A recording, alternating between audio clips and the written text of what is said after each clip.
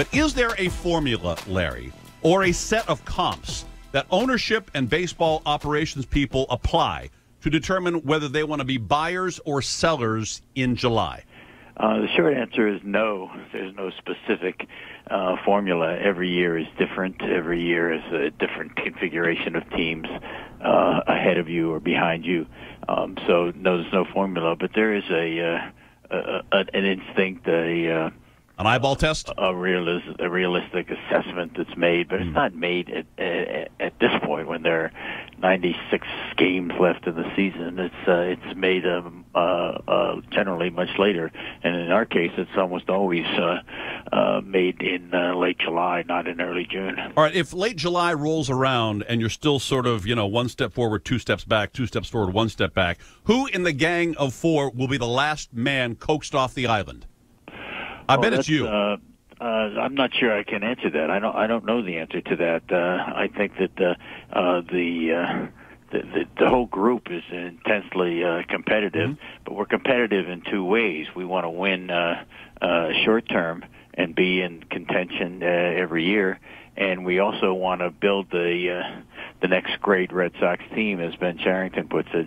And so there is a balance that goes on, and I don't have any insight as to who is going to take what position. But there is. You're right to say there's a competitiveness about John Henry, Tom Werner, Ben Cherington, myself, and the whole baseball operations. I think many people gravitate to sports as a way to make a living because they are competitive and enjoy the contest living aspect of baseball. Well, no one wants to give up on a season. It's not a good feeling, or it's not a good look. How much of a factor, Larry, would be the NESN, the audience, the crowd, the people, and the feeling that you're giving up on them, giving up on a year?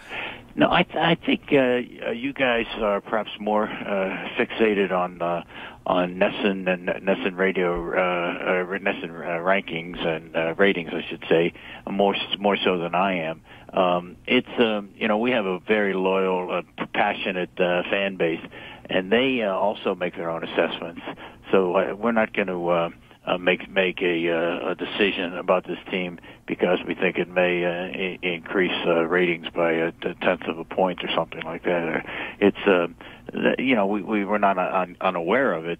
We've always been among the league leaders in ratings for our telecasts, but that's not the driving force by any means.